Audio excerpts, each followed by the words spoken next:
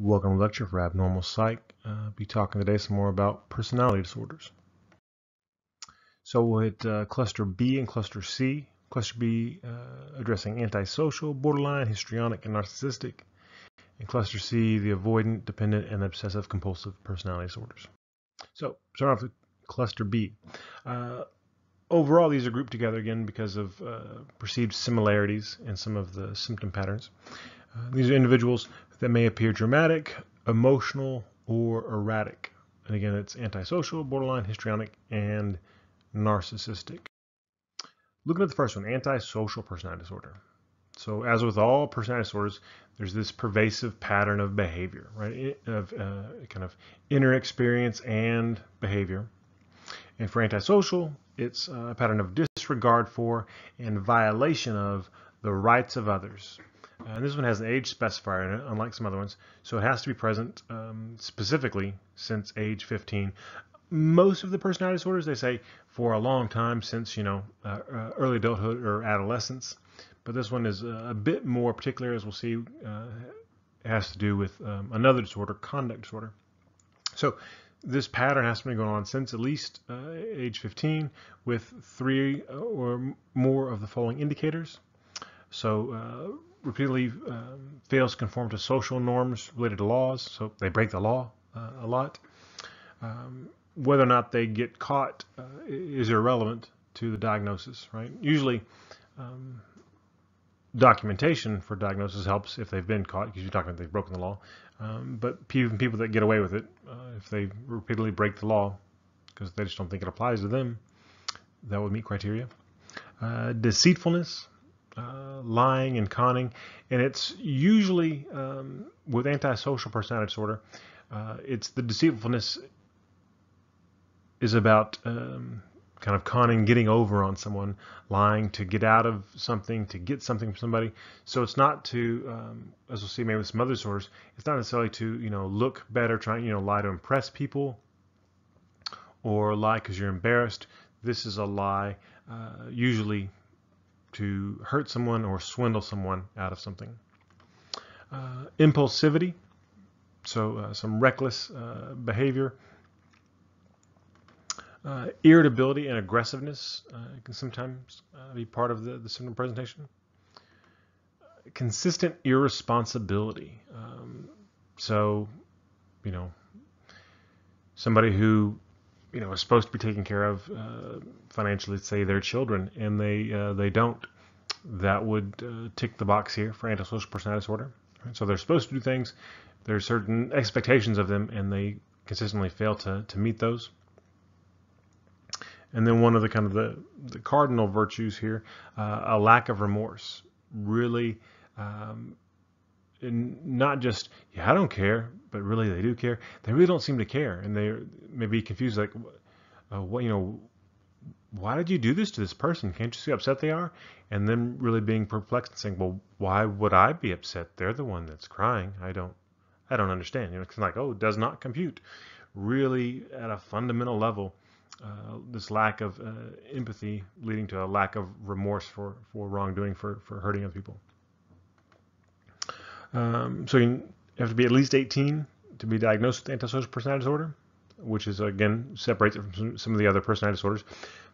Most personality disorders you probably shouldn't diagnose in adolescence, definitely not in childhood.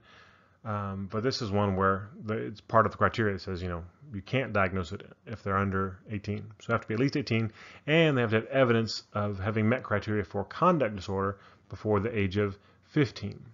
And conduct disorder basically being the childhood, adolescent version of this, where kids are consistently breaking rules. And that's looks a little different, obviously, in childhood. So sneaking out at night, could be also some other more dangerous things, setting fires, hurting animals, hurting other people, getting into fights.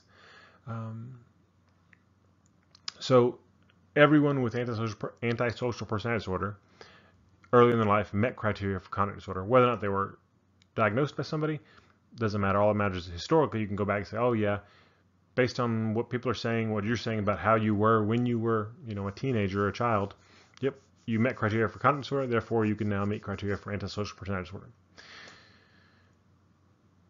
So the idea being, if a kid is kind of doesn't have conduct disorder through adolescence, and all of a sudden there's this adult who's doing all these things, well, that's not antisocial personality disorder. There must be some other reason they're doing it. And the idea being, okay, well, now you're going to look for some other cause of pathology. Maybe they have a brain tumor, on their frontal lobe causing this change in personality. Because for these individuals, it really does seem to be this characterological thing that goes back and has roots early on. And this disorder also has a kind of a rule out that it doesn't occur only as part of schizophrenia or as in the course of bipolar disorder, particularly with mania. Sometimes people can be, irritable and aggressive and impulsive, and even break some laws while they're manic. But if they only do it while they're manic, well, it's not the personality disorder. That's just part of bipolar disorder. Same thing with schizophrenia. It can look sometimes a little like antisocial personality disorder, like when you have the consistent irresponsibility where they're not doing things they're supposed to do.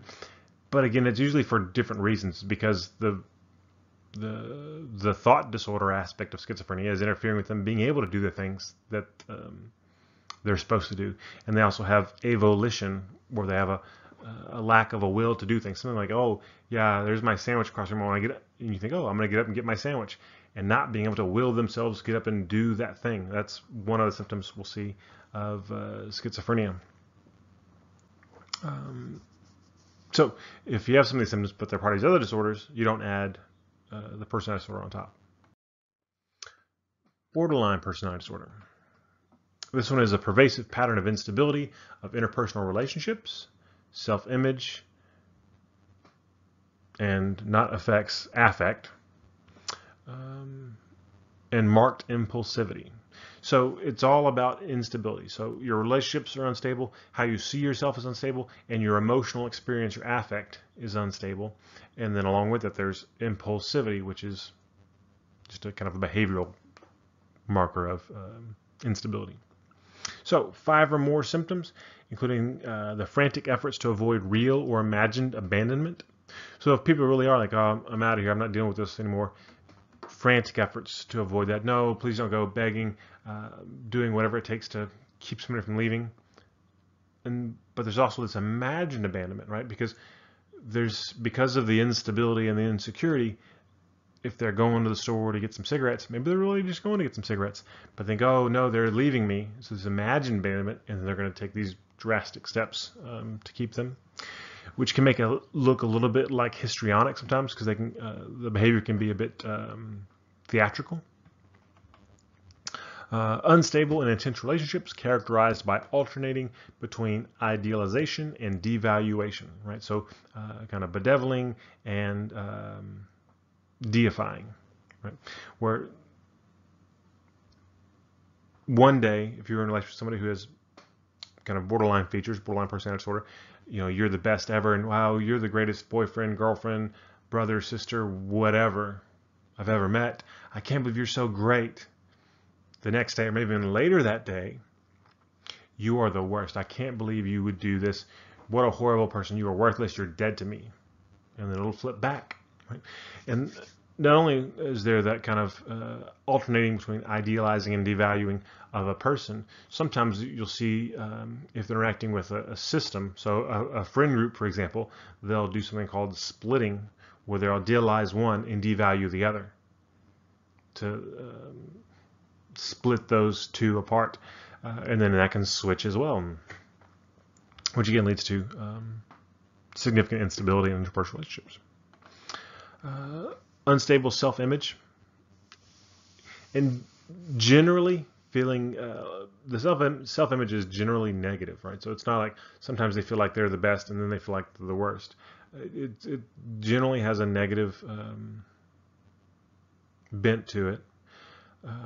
But in terms of who they are, what they want in life, that's where you see the instability. Not sure of who they, not in terms of amnesia, I don't know who I am, but not sure of what they should be doing. You might see changes in major and in career frequently, because just trying to figure out who they are, and we'll bounce from one identity to the next. but not like dissociative identity disorder, more in terms of interests and activities. Engaging in self-damaging impulsivity, so things like reckless, unprotected sex, binge eating, substance abuse, doing things that are dangerous and doing them impulsively. Recurrent suicidal behaviors, gestures, or threats, or self-mutilating behavior, like cutting. Affective instability due to reactivity of mood, and this is where the mood will last a few hours to a few days, whereas we'll look at, people often confuse borderline personality disorder with bipolar disorder, rapid cycling. But again, bipolar disorder, rapid cycling, you're going through 4 mood episodes in a year, right? Because those mood episodes are, for a manic episode, at least a week, depressive 2 weeks, often longer. So long periods of time. With borderline personality disorder, the mood episode, the mood the person is experiencing doesn't last that long, right? Could be a couple of hours of kind of dysphoric, angry, upset mood, and then be normal or be kind of seemingly happy. And it can cycle through in a day. And that mood reactivity, that reactivity word is important because that kind of also helps you differentiate between this and bipolar disorder. A bipolar disorder, like a manic episode, can be triggered by something in the environment where the mood episode is reacting to something happened. You got to raise the work, and now you're manic. But once you're manic, you're going to stay manic for a while, for a couple of days, right? At least a week by definition. And let's say something bad happens, it's going to bounce off you because you're manic. Whereas with borderline personality disorder, something good happens, may feel really great, then something bad happens or something you interpret as being bad, mood's going to drop. So the mood is much more reactive to what happens in the environment, and particularly in terms of interpersonal relationships. If things are going well and you think the person is being sweet, very happy, and as soon as there's this perception that they're not, or that they're going to leave you or hurt you, then the mood can shift rapidly and dramatically. Chronic feelings of emptiness, right? So let me go ahead and jump one down below that too. Also, inappropriate intense anger. And it's not a symptom of the DSM, but intense emotionality is kind of a feature of borderline personality disorder.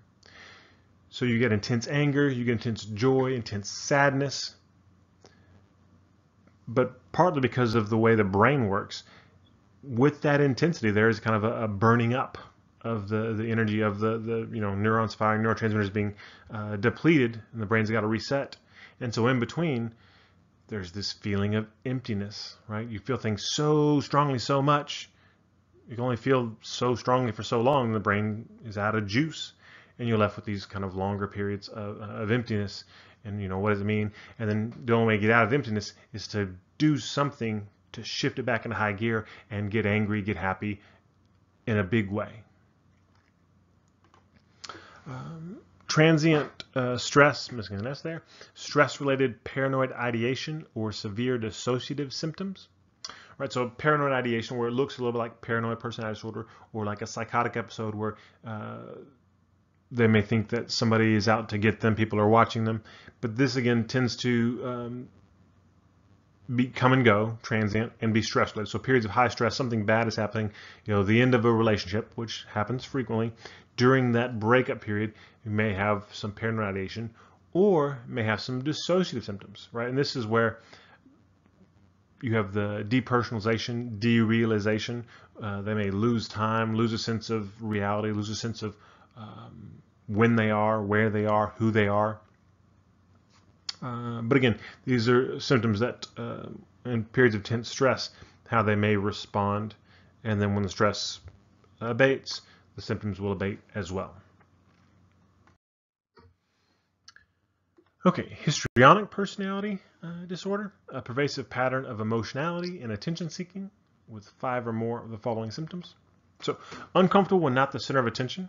If they're in a room with other people, just feeling really kind of fidgety and anxious when not people aren't paying attention to them, and they will then change their behavior. They will do something to get your attention.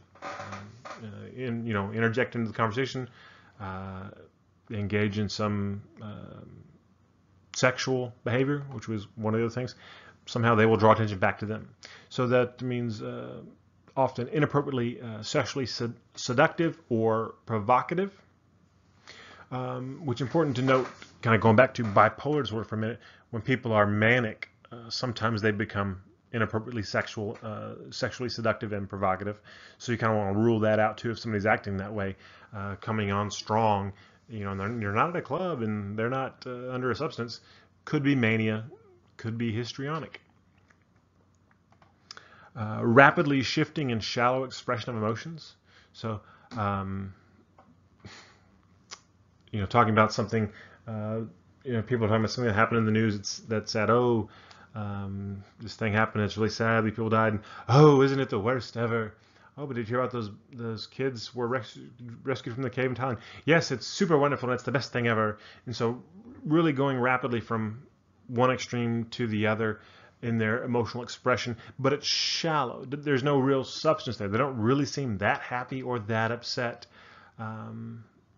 Everything's kind of surface level. You're not really, there's something beneath the surface, but they're not going to let you see it. They're just going to let you see what's above the surface. A tendency to use physical appearance to draw attention to the self, right? Which is something that all people do, obviously, to some degree. Comb your hair in the morning. But this is an exaggerated way of doing it. So excessive accessories, jewelry, makeup, fedora, whatever it might be. An impressionistic style of speech lacking in detail. Oh, so what did you think of the movie? Oh, yes, it was everything that, yes, it was, what? Did you say anything? No. So you may have a conversation with someone, and if they say a bunch of words, but there's nothing there, that would be kind of an impressionistic style of speech, lacking detail, where they're just kind of saying some words, but no real meat, nothing, no substance behind them. As I alluded to earlier, theatricality and exaggeration of emotion, so everything's kind of bigger than maybe the situation merits. Almost like, do you think you're on stage right now, or do you think you're being recorded? They're playing to the camera when no camera is present. And this one, I always find interesting. They tend to be suggestible. So people say, hey, yeah, let's go spray paint the water tower. Okay, let's do that. That sounds good. They'll very easily go along with plans of anybody in the crowd, which I guess you could say they're doing that because they see it as an opportunity to possibly gain attention later. But it just doesn't fit that well with the other symptoms in my mind. And this one, though, does. They typically consider relationships to be more intimate than they really are. Oh, yes, my dearest friend at the checkout aisle at HEB. The person you talked to, 3 times in the past year. Yes, they're very close. Again, you get that impressionistic speech. We're not really saying much, and they have this perception, and it's not just that they're portraying that they're closer to people than they really are. Oh yeah, Jack Nicholson's my best friend. They're not just lying, although they do tend to lie. They tend to perceive that relationships are closer than they really are. So if you're kind of acquaintances, they'll probably think you're friends. If you're friends, they'll think you're best friends. If you're best friends, that would be rare, then they probably think you're soulmates. Okay, narcissistic personality disorder. A pervasive pattern of grandiosity in fantasy or behavior. So either they act grandiose or in their mind they're grandiose. And also a need for admiration and a lack of empathy exhibited by 5 or more of the following. A grandiose sense of self-importance, so they think that they're just terrific and not just great, but greater than you, right? It's usually in this kind of downward social comparison that they think they are better than others. Frequently preoccupied with fantasies of success, power, brilliance, ideal love, so they will be daydreaming about being the best ever, the smartest ever, and have this kind of rich fantasy life of extreme greatness, either of their abilities or their relationships. They tend to believe they're special and can therefore only be understood by high status others. You wouldn't understand. You're not one of us. Let me speak to the president. And they may be talking about the president of the United States, the president of the company. But again, the type of person that is always going to ask to speak to someone at a higher level because, well, I'm me, you see. Tend to require excessive admiration. So they'll be upset if not getting that admiration, and they'll make that known. I don't understand why you don't appreciate how great I am. What's wrong with you, imbecile? I didn't think you were quite that stupid. Has a sense of entitlement. So I should get this. So there's this long line of people at a movie. But lines are obviously for peons. I deserve not to wait. And so they'll just skip right on head to the front of the line. Right?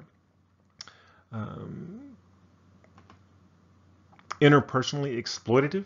So taking advantage of others. Because again, others are lesser. So what does it matter if you're taking advantage of them? It all kind of flows from I am worth more than they.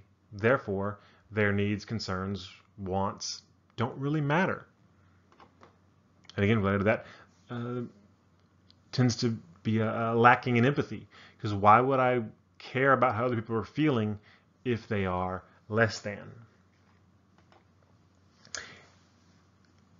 But there's some insecurity to this, right?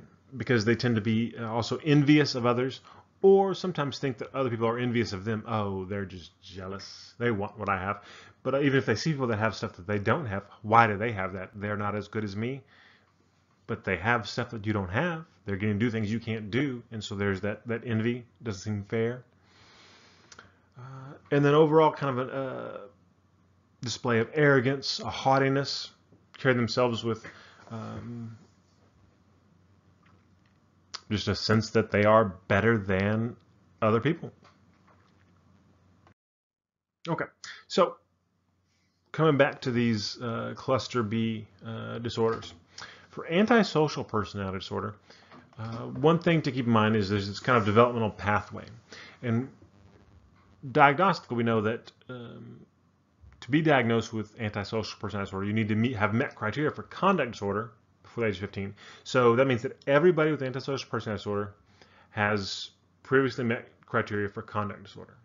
Now, to meet criteria for conduct disorder, you don't have to have been diagnosed with oppositional defiant disorder, but it frequently happens. Almost everybody that meets criteria for conduct disorder also meets or previously met criteria for oppositional defiant disorder. Now, almost everyone, not everyone, but almost everyone that meets criteria for oppositional defiant disorder also meets or met at some point in time criteria for attention deficit hyperactivity disorder, which you can see how that, well, I don't know, hopefully you can see how that might make sense. If somebody has some attention problems, and so they're, they're watching TV, playing their video games, and some parental figure says, hey, put your shoes up. And again, attention deficit disorder have a hard time shifting attention, focusing attention away from things. They don't hear it, right? Don't process it. So the parent says it again, still doesn't get it. Now the parent is yelling, I told you to put your shoes up. And the kid hears it now, but they hear this parent yelling, dang, why are they so angry at me? And that is going to pull for some oppositional behavior, some defiance, possibly. And that could ultimately start a pattern. So you can see how ADHD might lead into oppositionality. And once you become oppositional and you are telling no to authorities, well, then it's not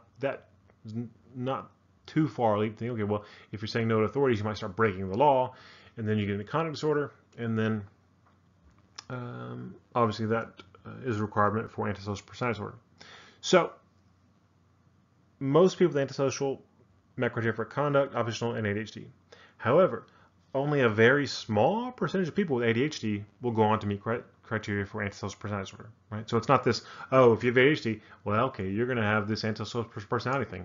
No, you might. Most everybody that finishes there had ADHD, but it's not certainly not predestined. But there is this possible pathway where there's some early deficits that might put you at risk for this, which means if we're going to have intervention, it probably needs to happen early on. When we talk about antisocial personality disorder, often people say, well, is that the same thing as somebody who's a psychopath or a sociopath? Maybe. This is something that's, there's not agreement in the scientific community about these labels. Some people see psychopathy, sociopathy as subsets of antisocial personality disorder. With the DSM-5 from DSM-4, there's more of a shift towards making antisocial personality disorder look more like our understanding of what psychopathy is. In terms of the criteria are closer to about being dispositions. Before, they were just about behaviors. If you do this, this, this, and this, you have this personality disorder, which means that like everybody in prison would meet criteria because they're all breaking the law. And that's pretty much all you needed. Whereas for the personality disorder, it really needs to be about their character, about how they are, not just what they do, because there's a variety of reasons to break the law. For somebody with a personality disorder, they're breaking the law because they really don't care about the law. Again, looks a little bit like narcissistic personality disorder because it doesn't apply to them. The laws, these human laws are meaningless, right? I'm going to do what I want to do, and I don't care who it hurts because it doesn't bother me. I don't have empathy for others.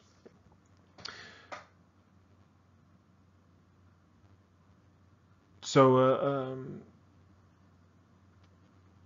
psychopathy, sociopathy, it's mixed up in there with antisocial, but the kind of the thread that runs through all of them that kind of ties it together is that callous, unemotional traits. And calluses on your hands, a hardened heart, where things really don't seem to bother you, and they're not putting on a face, like they're not acting like it doesn't bother them when they've hurt someone. It really doesn't bother them. It's not registering affectively, emotionally, cognitively. I can see they're crying, and I can deduce that they're likely sad that I, stabbed their kitten. But no, I don't feel bad about it. Right? Okay, that's a psychopath, a sociopath, somebody who meets criteria for antisocial personality disorder. Not surprisingly, pretty treatment resistant. And so again, you go back to that development pathway. If we're going to intervene for these folks, we probably have to do it early and figure out, okay, how can we change that trajectory early on? And again, not just because oftentimes these folks end up in prison, because sometimes they don't. Sometimes they end up in public office or in corporate America. Right? Like if you're gonna, sell a product that is lethal, causes cancer, there's got to be at some level some sociopathy there. If you have that knowledge and you keep doing it, well, I don't really care about those people. I like money. There's a case to be made that there's some antisocial personality disorders involved in businesses like that. Maybe. Borderline personality disorder. This is one, again, that the key feature is instability, right? Instability of identity, affect, and relationships. And it's the name borderline kind of comes from a way of thinking that's not held anymore, but that these features are somewhere between psychopathy and neuroticism, kind of older ways of looking at psychopathology. Which, if you wonder, well, what's that name mean? Well, you should be on the border of two things, we thought, but we don't think of that anymore, but the name stuck around. If it were renamed today, it'd probably be, interpersonal instability disorder. But the thing that people often want to talk about in terms of borderline personality disorder is the kind of the scary part, the self-harm, which may take the form of cutting, other types of self-harming too, and then the suicidal gestures. And some people say, well, they're just doing it for attention. And in my experience with individuals that meet criteria for borderline personality disorder, it's not the case. They may get attention for it, and at some point the suicidal gestures may be used manipulatively, right? Because again, they have this fear of abandonment and think, okay, people are drifting away from me, they don't care about me, they're going to forget about me. Well, last time I said I was going to kill myself, everybody got real concerned and they came back close. So yeah, there's some manipulation that goes with that, but it's not because they're just having fun watching people dance as they make these threats. it is because of the instability, the emotional stability, and the fear they have, right? And trying to keep people close. And I think one of the troubling things is sometimes when people, it's hard to live with someone that is struggling with borderline personality disorder, right? It's frustrating, and you feel manipulated. And you go, oh, they're just doing this again. No, they're just saying it. They may just be saying it, but they might not be. So you always have to take suicidal ideation seriously. You have to follow through, and it's kind of the cost of ignoring it. It's kind of the boy who cried wolf story. There's a significant cost if you say, oh, I think they're just trying to play me. I'm going to ignore it this time and not do something about it. Okay, that's something, again, unfortunately may happen. The cutting behavior happens for a variety of reasons. It's very individual. Even for within an individual, it can happen for different reasons at different points in time. Sometimes people will engage in cutting, and this is one I think that people say, oh, they're cutting for attention. That is rarely the case. Sometimes happens, because most times cutting is something that's hidden, right? It's a behavior that a lot of shame is tacked onto. So you'll see wearing long sleeves or cutting in places that people can't see in everyday clothing. Sometimes cutting is done because people have that unstable self-image, and they have self-loathing, and they feel they need to be punished for doing something bad. They've said something mean to some friend because of that instability in interpersonal relationships, and now I've got to pay for it, right? So sometimes it's self-punishment. Sometimes you have those chronic feelings of emptiness, and it's like, I want to feel something, and you engage in that act of physical harm to your body, and those pain receptors are kicking off and activating the brain, and you feel something, and that's at least not nothing, right? But cutting behaviors are complicated, but ultimately largely, I think, best thought of as a coping mechanism, not a super healthy coping mechanism, but a coping mechanism. That's what it is. It's a way of dealing with what's going on in the world at that point in time. Borderline personality disorder, all personality disorders have fairly high rates of comorbidity. This one, arguably more so than some others. As we've mentioned before, fairly high rates of comorbidity with bulimia nervosa, also depression, substance use, and then other personality disorders. In terms of treatment, it's not easy, but there are some strategies out there that seem to be pretty effective. Marshall Linehan's developed dialectical behavior therapy, which is a type of cognitive behavioral therapy, really, just a little more intense with some follow-ups. Where you got group, individual, you're following up with phone calls to keep people on track, and dealing with behaviors in a particular sequence that has some success. And some, because of the idealizing and devaluing and the instability, some treatment providers are reluctant to work with people with borderline personality disorder. Tend to have a higher risk for the concern is there's greater risk for malpractice. They're going to get mad at you and then try to sue you, or they're going to kill themselves and you're going to feel bad about it. If you became a therapist, this is what you signed up for. These are people in pain, right? Often a significant amount of pain, and not always, but quite frequently relating back to childhood trauma, and they can benefit from treatment, and I think certainly deserve a chance. Histrionic personality disorder. This is one we've talked about a couple times. Some controversy around that this is a gender bias in terms of criterion bias, where this seems to be kind of pathologizing a hyper-femininity in terms of the attention-seeking, the provocative sexual behavior, because you're less likely to pathologize provocative sexual behavior in a man than you are a woman. I don't know if you are, but people in general have been that way. So there may be some gender bias in the construction of this disorder. It may be that either the same pathology that looks like antisocial personality disorder or narcissistic personality disorder in men, that the same thing that's going on there is going on when it goes on with women. It gets labeled as histrionic. Maybe not clear. In general, it seems like these folks are really just desperate for love and attention, and they engage in behaviors that are successful in the short term at getting attention, sometimes even love, right? So they do big dramatic things and big gestures, and people, wow, what a romantic. Oh, they care about me so much, because they're doing things to draw you in.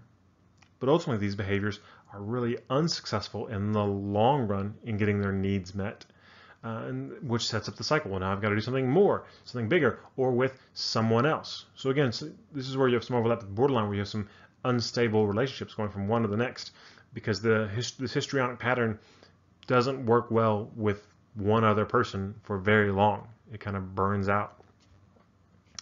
But this need for attention, the shifting of emotions. One thing I think is interesting is the idea of niche finding, that people with different personality disorders can kind of find their place in the world. Like with antisocial personality disorder, again, politics, business, might find a way to be successful with this way of dealing with the world, looking out for number one without worrying about others, to be successful, at least on some measures. And you might think of with histrionic, where might people be successful if they're kind of surface level emotions, but also very theatrical and like to be the center of attention, all eyes on them. Some performing arts, you may do fine. You may have very limited impairment, and if so, it's not a disorder. It's just a personality. Narcissistic personality disorder. This is one that overlaps a fair bit with other personality disorders, in particular antisocial and histrionic, right? Because with antisocial, both of those you have some lacking of empathy, and with histrionic, right, wanting to be the center of attention and then feeling like, well, of course, why wouldn't I be the center of attention? I'm the best thing ever. So when you're trying to distinguish between narcissism and these other PDs, it really can be tough sometimes, but the key feature here is that grandiosity, and the need for attention and admiration. So somebody who's histrionic, they'll want attention, doesn't necessarily have to be admiration. If they're crying and you're holding their hand, patting their hand and feeling sorry for them, they're good, yeah, getting attention, it works. A narcissist, nope. Because I don't want you pitying me. I don't want that kind of attention. I only want the admiration attention. Tough thing about being a narcissist, thinking you're the greatest thing in the world, when reality doesn't line up with that, when you don't get all the things you think you deserve, it sucks, right? And so these folks will often struggle with depression because they see themselves as being great and special, and then when they look around, there's no evidence that they're great and special. So angry at first, and then eventually depressed. Okay, moving on to cluster C. This is the ones where people may appear anxious or fearful, avoidant, dependent, and obsessive compulsive personality disorders. Avoidant personality disorder. You've got a pervasive pattern of social inhibition, feelings of inadequacy, and hypersensitivity to a negative evaluation. So super shy, feel like you're not good enough, and are super worried that people are going to judge you for more of the following. So you avoid jobs or occupations that are going to involve significant interpersonal contact because of fear of criticism or rejection. So typically working in some field where they can be alone, because again, if they have to work in an office, well, people are going to look at me and they're going to judge me and they're going to think I'm stupid and they're going to hate me, and I can't handle that. So I'm going to avoid those interpersonal situations, including occupation, employment situations. Unwilling to get involved with people unless they're certain of being liked, right? This is something that's it'll be interesting to see what happens as people are able to connect over the internet, where you can they can people with avoidant personality disorder might be able to, get some reassurance, meet someone online and get reassured that, oh, yeah, they like me, they like me, they like me. Okay, now we can meet in person. And so maybe this will make it easier for them to meet people because again, they can get involved with people, but they have to be really assured that, oh yeah, they're going to love you. That's going to be great, right? Which sometimes a family member can give that reassurance, but now maybe they can get that themselves via the initially more anonymous interactions that online communication allows. Within relationships that they do have, they typically show restraint because of fear of being shamed.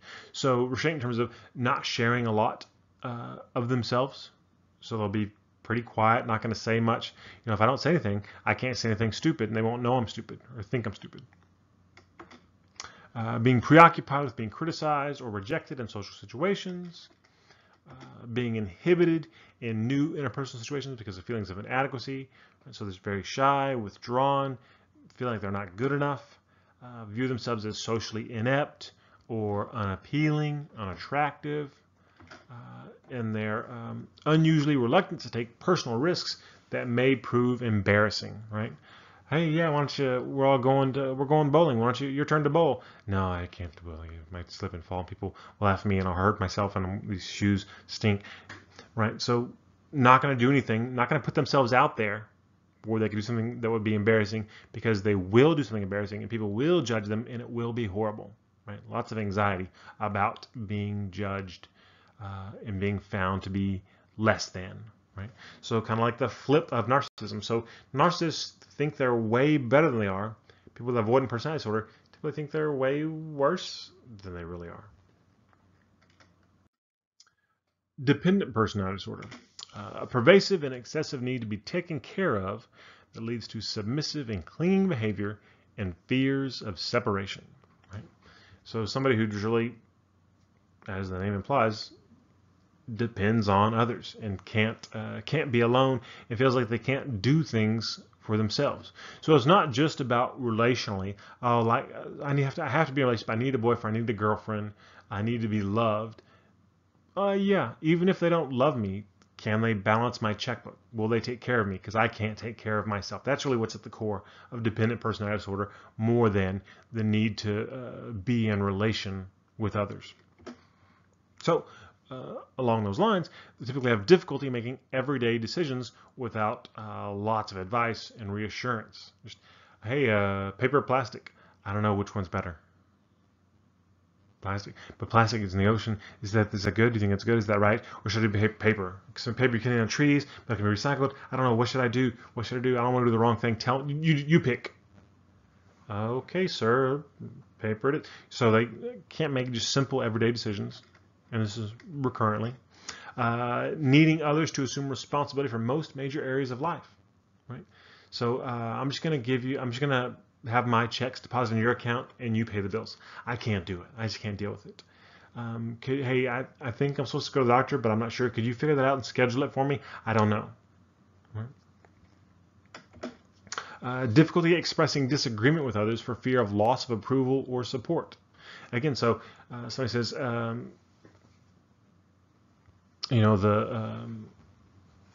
Kobe's Lakers could have beat Jordan's Bulls every day of the week.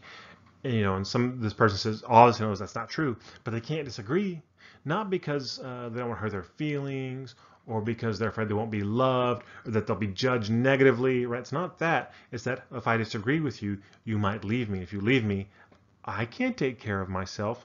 So yeah, you're right. That's Kobe's the best ever. Sure. Goes to excessive lengths to obtain nurturance and support for others.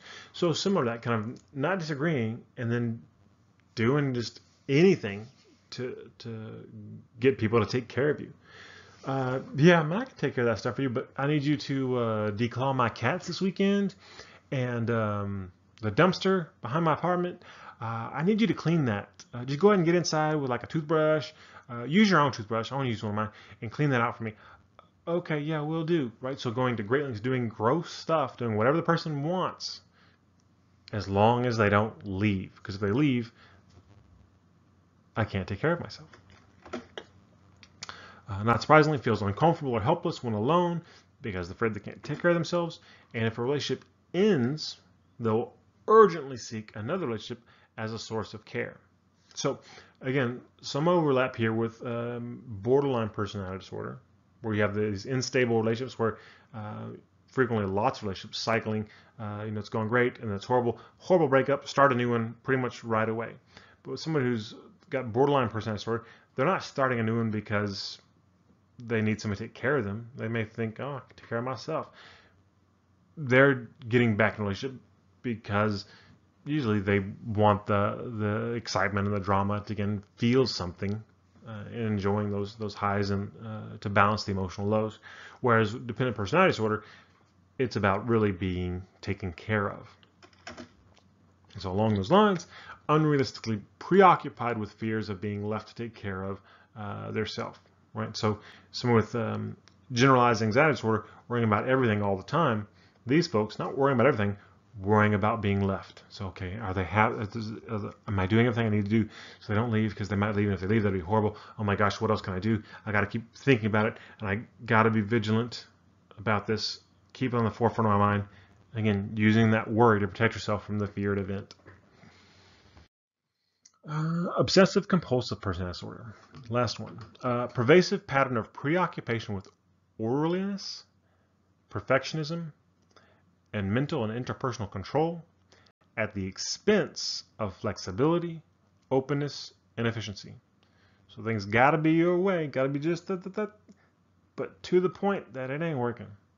4 more of the following. Sorry, put it up there so you can see it. Preoccupied with details, rules, lists, orders, schedule, to the extent where the point of the activity is lost.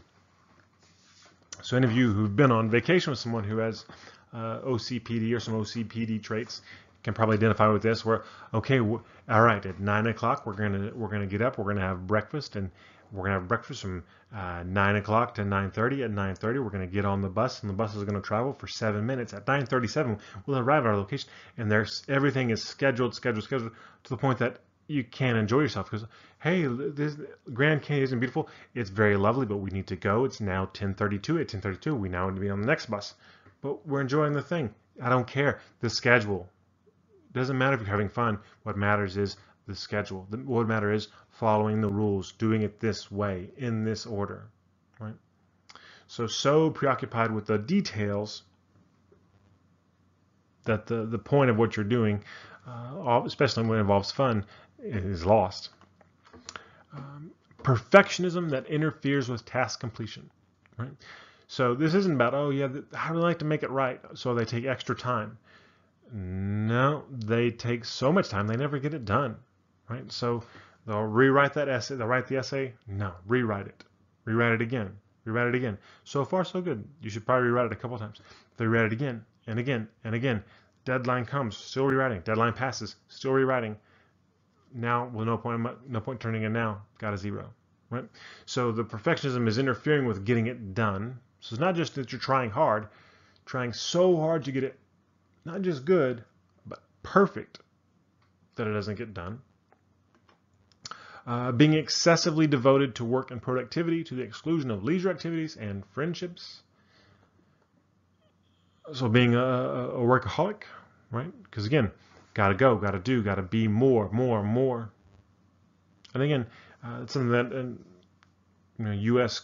Western culture, we value productivity, value work. But even in our own work-minded, driven culture, there's kind of a line somewhere. Okay, you're working too much. You don't spending any time with anybody, family, friends, having any fun, enjoying things. What's the point? Well, the point is you got to be more. Being over-conscientious and inflexible about morality, ethics, and values. So things are very black and white. There's no gray. Well, no, this is right and that's wrong. And why don't you understand that? This is the way it's got to be, right? And very kind of dogmatic about that. You're playing Monopoly and you somebody lands on free parking and they go to take the money in the middle because that's how your house rules play. That's not a rule in Monopoly. I read the rules. It doesn't say that in the rules. Well, it's our house rule. We played it. No, it's not written in the rules. You got to follow the rules. So down to petty things and even bigger things, issues of morals and values. Inflexible. So not willing to consider other people's points of view because, again, it has to be this way. Typically, my way. Unable to discard worn-out, worthless objects. If we're not talking about sentimental things. Oh, your teddy bear from when you were a kid. No, not that stuff. That's just the receipt from McDonald's from last year. Was that a special day? No. Just might be an audit sometime, so better keep track of that. Well, they're probably not going to audit your fast food receipts, but you never know. They might, because again, you might need it. So better not throw it in. Might need it at some point. Reluctant to delegate tasks to others unless those agree to do it exactly their way, right? So it's really about control. It's got to be done. If it's got to be done, only I can do it right. Okay, maybe I'll trust you if you agree to follow these exact parameters, and I'm probably still going to monitor you and make sure you're doing it right, and then even I'll probably redo it afterward to make sure it's done right, because I'm not sure you can really follow the rules the way I want them to be followed. Kind of a miserly attitude toward money and spending, was generally because they're hoarding money for some future catastrophe. Because again, you never know. This kind of anxiety of something bad could happen. Got to be ready. Got to follow this. Do it right. Otherwise what? I don't know. Otherwise bad. Right. So got to have the money for what? Because otherwise, if you don't have the money, it's bad. And then just generally showing rigidity and stubbornness, my way or the highway. So again, 4 more of those indicators. Okay, sum up the cluster C. Avoidant personality disorder. Now this, hopefully it jumped out at you that this has a lot of overlap with one of the anxiety disorders we talked about earlier, right? Where you have you're avoiding because you have a fear of negative evaluation, right?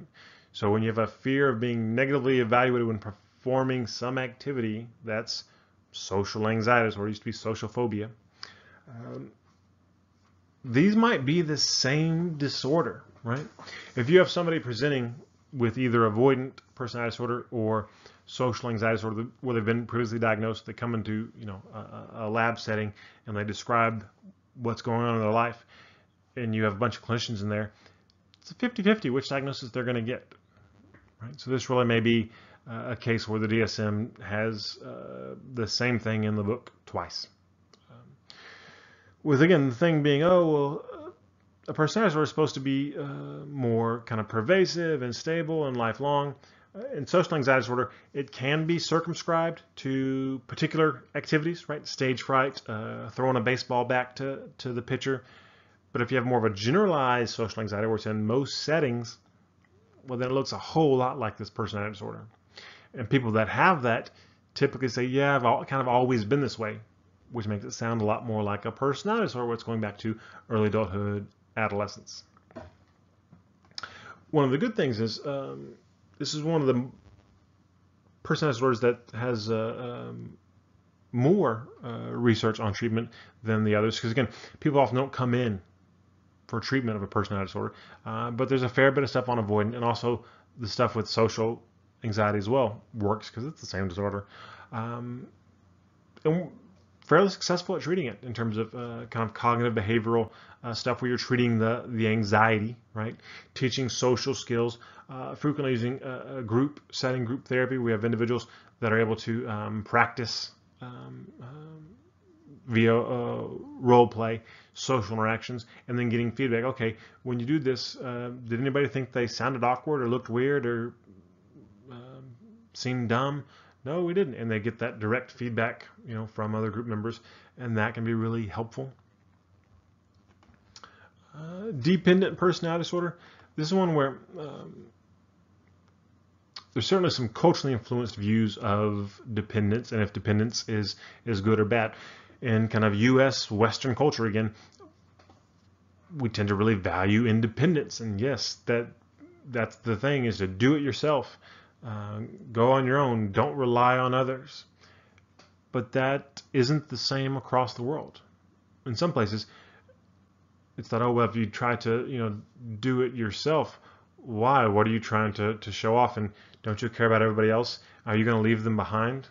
No, everybody works together. You depend on them, they depend on you, right? Was that, I can't remember where that saying is from, somewhere in Africa, that you can go fast alone, you can go far together, right? There's that idea that, yeah, really, if you rely on each other, you can accomplish more. So we tend to pathologize dependence a bit more. But even with that being the case, folks that meet criteria for dependent personality disorder do seem, even if you were to transplant them into a culture that valued independence less, they'd probably feel like, ooh, you should be able to decide what to wear without people having to reassure you it's okay to wear that, right? It's fine to check in, but really lots of reassurance needed. There does seem to be an anxiety to this.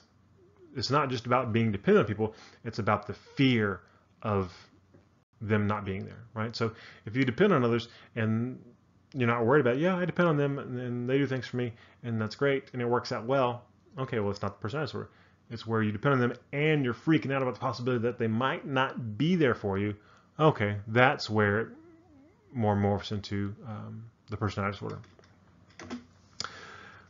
One thing to think about, though, just kind of a thought exercise, is if somebody has dependent personality disorder, as described in the DSM, and they're in a long-term, fairly stable relationship with someone else who is taking care of major areas of life functioning, reassuring them about what to wear, telling them what to do, what pathology, if any, might exist in that partner that's doing that, right? So to be in a relationship with somebody who depends on you completely and needs constant reassurance, to constantly give that reassurance and be okay with that, what kind of person is that? Something to think about. Obsessive compulsive personality disorder. Again, not the same thing as obsessive compulsive disorder, right? You don't typically have obsessions and or compulsions in the personality disorder, which is what you have to have for OCD. And people say, oh yeah, I'm so OCD. Typically, they don't mean that they have obsessions and compulsions. They mean that, oh, I'm kind of rigid and I like things to be a certain way. So you say, oh, I'm so OCPD. That's better, because that's what most of us mean when we say that, is in terms of being perfectionistic, a bit rigid. But again, they don't tend to overlap, where people with OCPD and OCD, you don't see dual diagnosis very often. Some folks with OCD that have obsessions and compulsions that follow rules ritualistically can look a little OCPD, but really they are different phenomenon. You can have this personality disorder and hoarding disorder, right? We said one of the criteria was having a hard time throwing things away, which can lead to hoarding. And if hoarding becomes prominent, then you might get the additional diagnosis of hoarding disorder. If that's really the only thing you have that looks like OCPD is the hoarding, then it's just the hoarding disorder. But if you have the other kind of rigid perfectionistic traits, then it might be both OCPD and hoarding disorder. Okay, take-home message. As you've read about the personality disorders, clusters A, B, and C, and you've thought about it in some lectures, you probably thought, oh, that sounds familiar. I kinda, she kinda, he kinda. Let me just say this. You, or the person you're thinking of, probably doesn't have a personality disorder, right? Even though they're common compared to some other disorders, right? It's 1 in 10 Americans will meet criteria for personality disorder. Still, that's only 10%. That's not super high. And there's certainly some personality disorders that if someone has it, you're not likely to know them. If somebody has paranoid personality disorder, you probably don't know that person because they don't trust you enough to give you a chance to know them, right? But you're not alone in thinking, yeah, that kind of describes me, or that kind of describes this person I know, because yeah, these are descriptions of personality traits at extreme levels. Right? So if you identify with some part of it, yeah, you're identifying with human experience. Sometimes you worry about the loyalty of others. Sometimes you think you're really great and special and deserve better. Sometimes you worry about people leaving you. Sometimes you like things to be a certain way. Sometimes your emotions are really reactive to if somebody says, you know, you look good, you feel good, and if they say something mean, you feel bad the rest of the day. You have kind of reactive mood. Yeah, that's just humanity, right? And so don't spend too much time thinking about it, because again, you probably don't have personality disorder. They probably don't have personality disorder. Even people that are diagnosed may not have personality disorders, right? Because it's messy. This is messier than most other diagnostic categories when we're pathologizing personality. So you probably don't have it. Probably, but maybe. Not saying you don't. And if you do, that's fine. It's just a label to apply to describe your behavior. And if it's causing you distress or dysfunction, then I certainly encourage you to do something about it, because who wants distress and dysfunction? But it's nothing to beat yourself up about. Okay, quick review of the clusters. Cluster A, typically going to be folks that don't want to be around you, right? Either they're paranoid and are worried that you're going to out to get them, schizoid and just don't care about people, schizotypal, where they're going to be kind of odd and then have some anxiety about social interactions. B, folks that you might not want to be around, right? So who are kind of manipulative or deceitful or overly dramatic or emotional. Just kind of take a lot of energy to be around cluster B folks. Or cluster C, folks that are anxious about different things, right? So these don't hang together as well. Like what they have in common is anxiety, but anxiety for different reasons. Anxious because they think you might be judging them, anxious because maybe you're going to leave them, or anxious because you're being messy and screwing up everything that they have ordered so neatly. Okay. So last thought about personality disorders. Probably more changes in diagnosis and diagnostic criteria to come in the next iteration of the DSM, if the DSM is still around for another iteration. Real close in DSM-5 to changing drastically personality disorders, possibly even throwing them out. They hung in there, and you got that alternative model in with them too. The next iteration, again, probably something different, probably something closer to a dimensional model. Where we're looking at levels of traits rather than trying to put people in these boxes that just don't seem to fit that well for most people. You're going to have some people that are very kind of prototypical. Oh, this person is completely narcissistic personality disorder, and they only have these traits. They don't have any other ones. But more often you have people that have some of these traits, some of those, kind of high on this, kind of moderate on this. It's more of a mixed bag. But we'll see what comes next. That's all for now. Take care.